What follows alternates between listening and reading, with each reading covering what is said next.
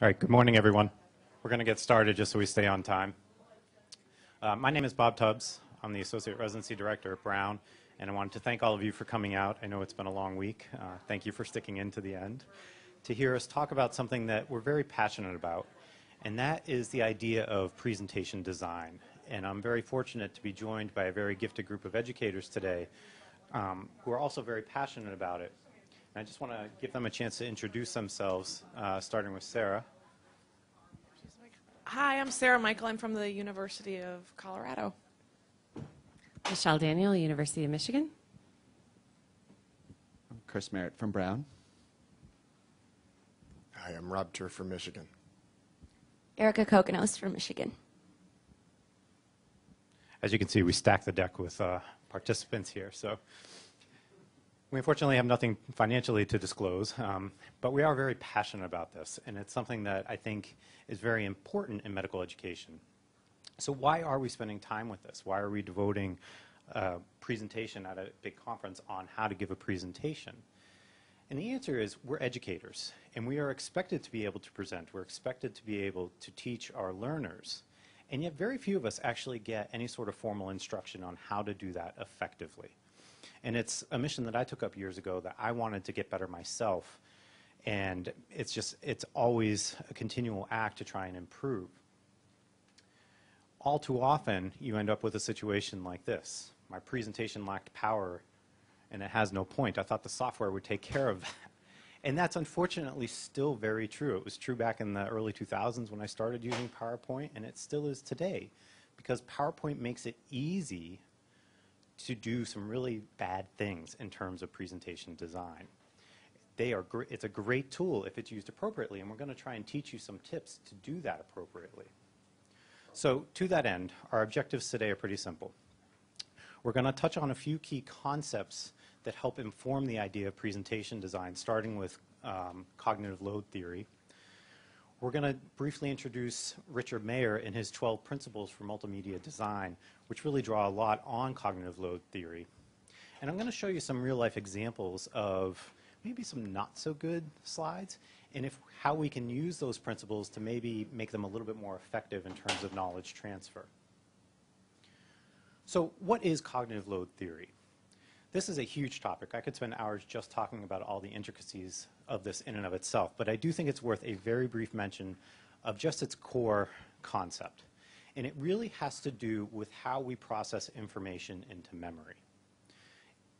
And at its base, it supposes that memory is actually subdivided up into different types. The first is sensory memory. And sensory memory is really on the front line of things. It's the input for this barrage of sensory information that we're getting every second of every day. And sensory memory is actually very good at picking out the things that are pertinent to the situation that you're in, filtering out all the stuff that's extraneous, and only forwarding the appropriate things to your working memory. For instance, as I'm standing here, if I really concentrate, I can feel the texture of the carpet under my shoes. But my sensory memory knows that doesn't really matter when I'm giving a presentation, so it dumps it, and it doesn't make it into my working memory. So it acts almost like a filter. Working memory is really like the CPU in your computer. It takes information and it starts to process it and make sense out of it and organize it. And it decides what's worth keeping, and it then forwards it into long-term memory. Where in long-term memory, it's like the hard drive. It organizes it and it fits it into schema that your mind or your brain is then able to further organize, form relationships with other schema. It can feed back into working memory to build new relationships. And this is really the essence of how we form memory. The problem is your working memory has a pretty finite bandwidth. Think of it as like the old-time computers from like the early 80s and 90s. It doesn't have a lot of working memory. And pretty often, if you give it too much, you overload it, and it's not able to process, and you lose information that way. Most experts would say, I've seen ranges anywhere that working memory can handle anywhere from 4 to 9 bits of discrete information or knowledge at a time. You know, me personally, I'm probably more on the 4 end of things, certainly as I get older. But anything more than that, and it gets overloaded, and it can't forward it onto long-term memory. So Our goal when we design a presentation is to try and decrease the extraneous load on our working memory, not overload it, and only give it the key concepts that we want it to process. Right? So that's sort of the underpinning of how we use cognitive load theory. The dual channel theory of multimedia learning has to do with that sensory memory and how information gets fed into it. And there's a lot of thought that there are multiple sensory channels in that memory. A visual channel, an auditory channel. There's actually a third, a kinesthetic channel, but usually that's not really pertinent in a presentation. For our purposes, we think about the visual and the auditory channels. They also have fairly limited bandwidth. You can easily overload either one of them. You think about, if any of you who are here are parents, you think about coming home from a busy day at work and you got your kids all starting to talk, your spouse is starting to talk, and pretty soon it sounds like that Charlie Brown teacher, you know, it's like wah, wah, wah, wah, wah, wah, wah, and you're like, you can't process anything. That's because you're overloading a single channel. But what they found is that if you stimulate both channels, that it can actually be additive and can actually increase knowledge transfer and retention. So if you stimulate your auditory and your visual channel at the same time, it's actually beneficial. So again, as we design our presentation, we're going to do everything we can to maximize stimulation of both of those channels and not overload any single one. Does that make sense to people? Enter Richard Mayer. So back in the 80s, he developed 12 principles for multimedia design. And he draws very heavily on these ideas of cognitive load theory and the dual channel theory. And he came up with these principles to help form evidence-based guidelines for effective presentation. And there is actually science to back it up. These have been pretty well studied, and they have been shown in medical students and residents to help increase both knowledge transfer and retention in the short term and the longer term. So there is science behind this. It's not just us spouting opinion. So these are the 12 principles, and this slide alone violates pretty much all of them, so I'm not going to have you look at that because it's a little overwhelming. But what I am going to do is I'm going to take some time and show you some real examples, and I'm going to highlight some of those principles. We're not going to go through all 12. Some of them are more relevant than the others, but I'm going to try and hit the high-yield ones and show you how we can use those. So, who here has seen something like this? Who here has done something like this? Who here has seen and done something like this in the last, 2 weeks, right? PowerPoint makes it really easy. This is about as bad as it gets, right? Stock blue background, a lot of distractors. And when people present, they stand here. Case number 1, chest pain. The patient is a 28-year-old male presenting with sudden onset chest pain. Pain started approximately 2 hours prior to arrival. The pain is 10 out of 10, sharp, pleuritic, and constant. Oh my God, right? This is torture. So enter the principles. And the first one is the coherence principle. And they're in your handouts too if you want to refer to them later. But what the coherence principle says is that we want to decrease that extraneous load on our working memory. And we want to eliminate anything that does not directly relate to the key concept that we're trying to get across.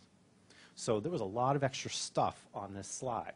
Like, he's not even young. He's an old guy with chest pain. Like, why is he on there? You know, all these distractors, they're extraneous. So we want to get rid of them. We want to simplify. So if I was going to give a talk on chest pain or a case review, I would start with something like this. This very quickly gets the point across that this is a young guy having chest pain. He's gripping his chest. All right? He's very visually stimulating. And I could say very quickly, we have a 28-year-old male presenting with sudden onset, sharp substernal chest pain. It's pleuritic, 10 out of 10, and it started 2 hours prior to arrival. Gets everyone on the same page. You're listening to me, so we're stimulating the auditory channel, and you're looking at this graphic, which is stimulating your visual channel, and it's symbiotic. All right. So, coherence principle. Keep your slides simple. Eliminate all the extraneous stuff off of it if you can.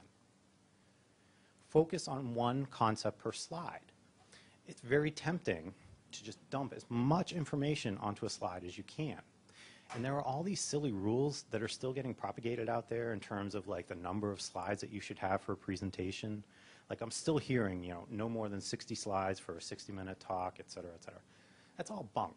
I've given talks at ASEP that are over 500 slides in an hour, and I've given 50-minute talks that are 3 slides. It doesn't matter. What matters is the concepts you're trying to get across, and try and keep it simple. Here's another example. So this is the Captain Morgan technique for hip reduction. Has anyone ever done this? It's really cool. But when you present it like this, the Captain Morgan method for hip reduction. Number 1, administer adequate analgesia. Number 2, place operator's leg in patient's stretcher. You're like, it's boring. So enter the multimedia principle. And what the multimedia principle states is that if you add in graphics to text, it becomes a much more powerful message and much easier for your mind to process. So we add in a graphic. We clean up some of that extraneous background stuff, again, coherence principle. We add in a graphic, at least of Captain Morgan, so you get a sense for what the technique sort of looks like. But it's still very busy. It's still a lot of extraneous load. So what can we do to improve that? You know, at the end of the day, you're like, what am I putting where? You know, everyone's lost. So we can use the redundancy principle. And what the redundancy principle says is you do better with graphics and narration than you do with graphics, narration, and text. And the reason behind that is when you put words up in front of somebody, it is human nature that they're going to start to read them. You cannot avoid it. This was very apparent to me when I was at my dad's house. He's pretty deaf and he closed captioned the TV. And I'm watching Star Wars, which I've seen probably 1,000,000 times, and I'm reading the captioning. And it was really distracting and really annoying. What happened, you would think though, that having that slide with Captain Morgan and the text, well, that's visual, and I'm narrating it, so that should be auditory, right? So it should be additive. But the reality of it is when you start reading text, even though it's coming in through your eyes, your brain is speaking it in your head, and what you're actually doing is listening to the voice in your head. Which sometimes is good, sometimes not so good. But in this case, you're listening to the voice in your head read that text, and it converts that from a visual input to an auditory input, which is then directly competing with your presenter who's reading that same material. The other thing is you read much faster in general than your presenter should be speaking. And so again, it gets into that Charlie Brown idea of wah, wah, wah, wah, wah, and it's not getting adequately conveyed. Right? So what we can do is we eliminate the text as much as possible, eliminate the redundancy. And we can combine it with what's called the modality principle. And I could say, you put your knee up on the stretcher, you place a patient's leg across your knee, exert upward traction at the popliteal fossa, downward traction over the tibia, and feel for the clunk. And in 10 seconds, I have given you a very visual representation of that. I've narrated it, and I can guarantee a week from now, you will remember that slide. And you could go and do that technique. All right? It's a very, very powerful tool. More examples. Again, very standard slide. We see these all the time. Ottawa ankle rules. I'm watching you guys, and I'm watching your eyes do this because you're reading the text, right? You cannot help it. So I could sit here and read it with you. Or we could use the temporal contiguity principle, which means bringing stuff in at my defined pace, keeping you with me. And so we do that oftentimes with animation. And you have to be a little careful with animation, particularly when you first start. There's some really flashy things out there, like fireballs exploding and things swooping in, and it's really exciting to do that. You think it keeps people's attention, but it doesn't. It's extraneous load. You look at this, and it's really, really distracting and takes away from the concept that I want you to get. So it's not all bad, but keep it simple. So how we can fix this is narrate in the text or animate in the text one at a time using a simple animation like appear or fade. And this way I can speak it at the same time that you're seeing it, and it keeps everyone together and it's much more cohesive. It's still ugly though, all right? We can do better than this. And so if we include something called the signaling principle, which is where you as the presenter highlight in either an auditory or visual fashion the concept in relation to the slide, it makes it much more likely to stick. So here, using the multimedia principle as well, I'm giving you a picture of an actual foot and ankle. I'm narrating in the text one at a time and cueing you as to where that text relates. So pain or tenderness over the medial lateral mal, navicular tenderness, so on and so on. So it becomes a much more visually stimulating way of doing it, and you're much more likely to remember it. And so we're going to end up with this one, and it's going to bring in a lot of these concepts. I do a lot of lecturing on radiology. That's sort of my academic niche. And nothing gives me angina more than seeing a slide like this, because this is just god-awful. There's so many distractors on this slide. Horrible stock background, lots and lots of text, horrible image. It hasn't been edited or cropped or anything like that. We could do so much better with this. And so if we use the coherence principle, we make it very simple. We focus on one concept per slide. We use the multimedia concept. We use a nice high-quality graphic. We use the signaling principle, all right? Temporal contiguity. I'm bringing you in at my pace. I'm showing you where this exactly relates to the image, all right? We're using all these principles at the same time, and it makes things much more effective. You'll notice I split that one slide up into multiple slides. It takes about the same amount of time to get through, but now it's a much more visually effective way of doing it. All right. So these are all just sort of tongue-in-cheek examples of it, but they're still out there, and we can do better. And so if you take home a few points from this, like I said, you have your handouts. They have Mayer's principles in there. Keep things simple, all right? Really try and keep it as simple as possible. Focus on just one idea per slide and make sure your learners get that one point. Use visuals to reinforce your concepts. Graphics are always going to be better than text, all right? But make sure that they're relevant graphics. Keep the audience at your pace. Introduce concepts in your time. Keep them with you. And if you take nothing else out of this, minimize the text as much as possible. If you can do that one step alone, you will be leaps and bounds ahead of the crowd, and you'll be doing your learners a huge service. So that was sort of a whirlwind tour. Like I said, we didn't hit all of his principles, but we hit a lot of the big ones, and I think you guys got some of the concepts. And what we would like to do now is split you guys up into groups. And you can do it sort of geographically into 4 or 5 groups. And for those of you with computers, we've given you some handouts there. In those handouts are a couple of cases. And they're sort of stock, like one's altered mental status, one is chest pain, with the information that we want you to get across to your learners. And we've given you sort of conventional slides, how it would appear in a lot of places. And we want to stimulate you guys to think about how you could use the principles to improve them and what it would look like. So if you have a computer, that's great. You can mock up a couple of slides. If not, flip the page over and sort of visually draw out what you think it would look like. And we're going to circulate the room and do some little bit of one-on-one time with you guys and walk you through some of these concepts. All right. Anyone have any questions right now? Yes? I've run into a challenge of, so I just work with residents, and they often like to get the slides, after talks, and this is just in-house stuff. Yep. So a lot of them tell me, well, I'm a visual learner. I learn Yep. best by reading. Yep. How do you address that issue, or do you just give a separate slide set? You give them a separate handout. So PowerPoint is not a handout.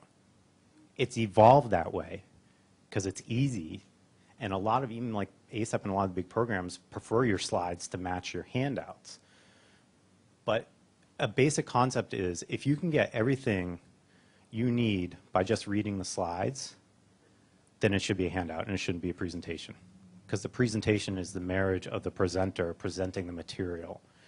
And if they get everything they can off the slide, then you're wasting their time. So give it to them as a separate handout. It would be my advice. It's a little bit more work, but it's much more effective in the end for everyone. There's a great book by a guy named Garv Reynolds if you want some nice reading on presentation design. And his famous quote is, handouts set you free.